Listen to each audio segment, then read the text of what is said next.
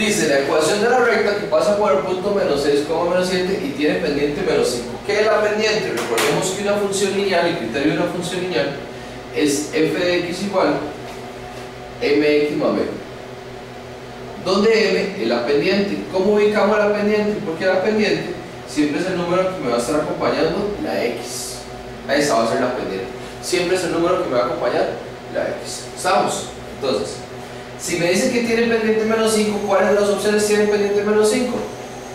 Pues, la opción A tiene pendiente menos 5, la opción B tiene pendiente menos 5, la D no, la C no y la D tampoco, porque ambas tienen pendiente 5. La pendiente es el número que acompaña a la x. Entonces, las únicas opciones que tenemos son la opción A y la opción B.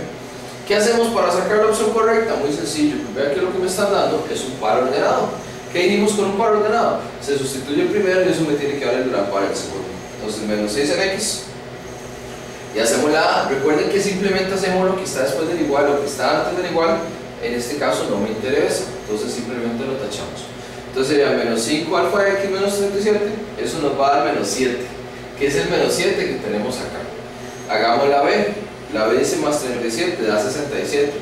Entonces la opción correcta es la A. ¿Por qué? Porque al sustituir el primer valor me tiene que dar automáticamente el de la par, el segundo valor.